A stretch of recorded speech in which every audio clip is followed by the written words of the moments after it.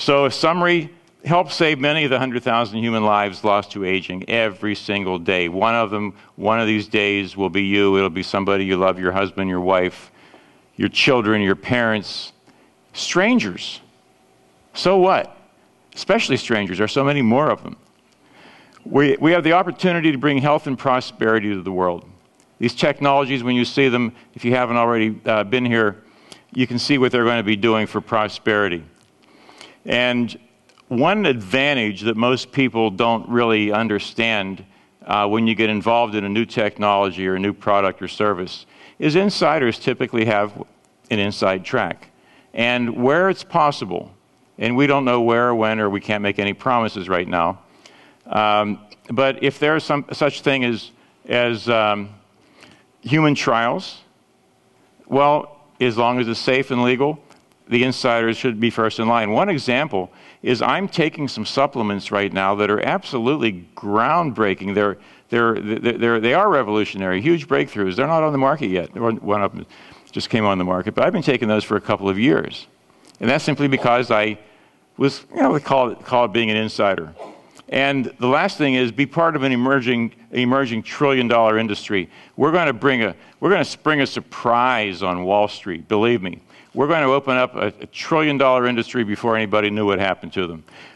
Investors that come into this arena are going to be fishing in a largely unfished pond. Tremendous investment opportunities, because most of what we're going to be talking about is going to be funded privately. We're not relying on the government to do this. We'll be doing some donations and whatever, but primarily it's going to be for profit. Now, the last 2 days we covered pieces of the aging puzzle. As I said, we know what aging is. We know how to solve it. It's not that simple. It's very complex.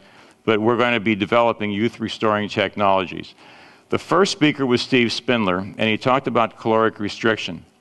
Caloric restriction, or CR, is the only way that's ever been tested in mammals to extend the maximum lifespan. Lots of things extend the average lifespan.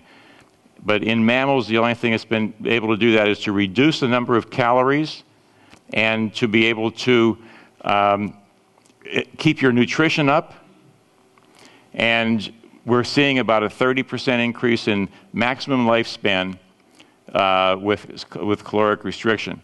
Now, it's not a very fun and friendly way to live. Your people, they're run down, they look like me, they're skinny, cold often, you lose your sex drive sometimes. And it's hard. It's a Spartan diet. But people like Steve Spindler and other researchers are developing compounds that give you, they call them a mimetic, they give you the same results, the same effect on your body as reducing your calories. You can kind of have your cake and eat it too.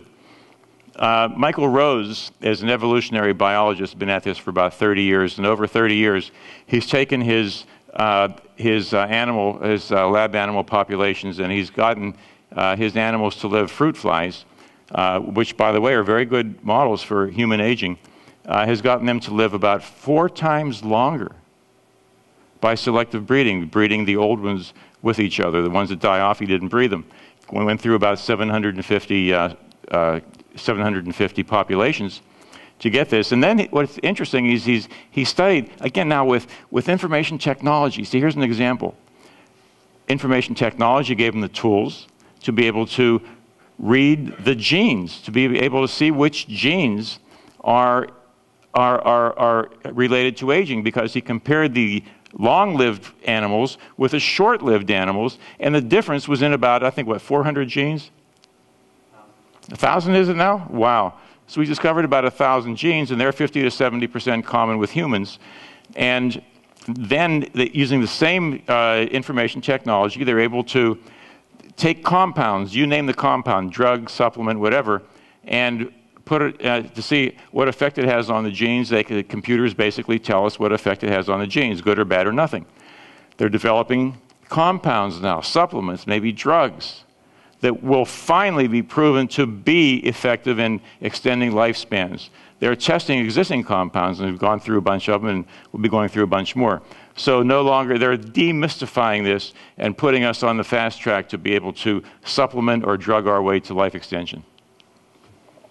Telomere maintenance. Telomeres are the ends of your chromosomes, and every time your cells divide, their tips, they shorten. They're there to protect the chromosomes until they get short enough where your cells die.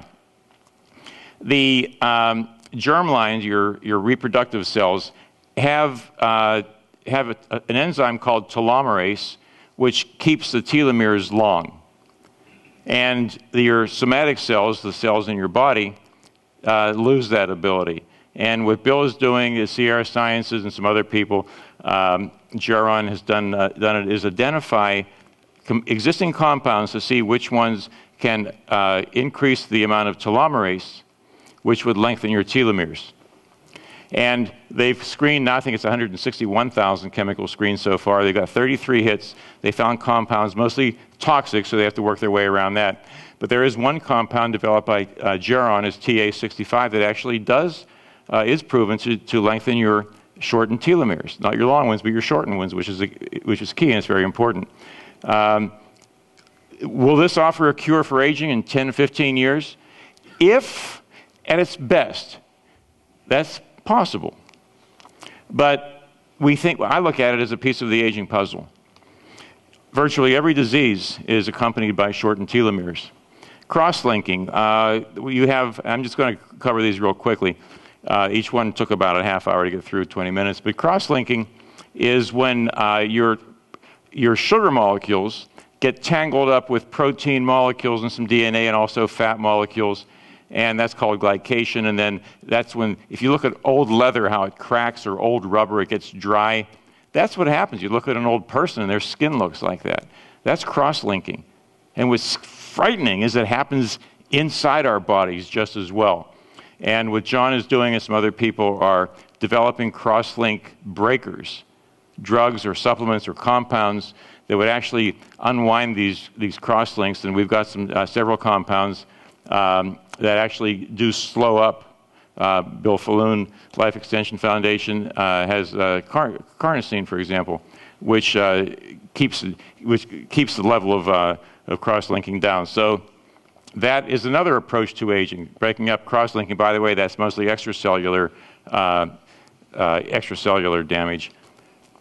There was one gentleman who had to go to the NIH this weekend, but he has a way to evaluate each individual's immune system personally and tell you where and how it's weak and how to fix it.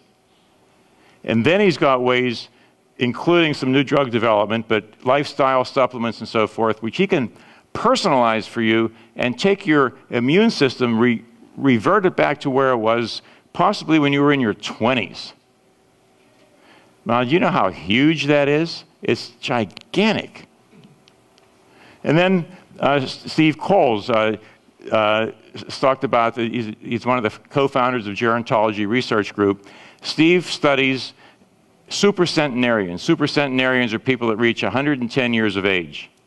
Now, most of us like to think, when you talk to people, oh yeah, I'll live to 100, I do this or do that. The fact is, most people don't make it to 100. In fact, less than 1% makes it to 100 right now. You need to be aggressive, folks. You need to take control of your lives if you want to hit 100 and not just say, well, I'm going to live to 100. There are about 76 verified supercentenarians in this world. Only 76 verified. So you can see that it's a very small population, and it's mostly in the genes. Most of what we do to prolong our longevity or to shorten it is under our control. Genes control about maybe 30-35% of who we are. But for extreme longevity, for supercentenarianism, genes are the main factor, and probably the only factor. So by studying the supercentenarians, by studying their tissue, we can identify, again, help identify the genes, taking some compounds, gene therapy, learning how to turn those genes on in people that don't have it. Preventing and arresting dementia. This is a very interesting discussion. What good does it do us if we start living longer and we get Alzheimer's and we lose our minds, don't recognize our family, don't even know who we are? We lose all sense of self-knowledge. We have a peptide now, finally, that's not developed into a drug yet, and I'm going to go in. It is a drug, but it's not approved. that's about 90% effective in stopping, completely stopping the progression of Parkinson's and Alzheimer's. It does some other amazing things as well. It's all natural. There are no known side effects.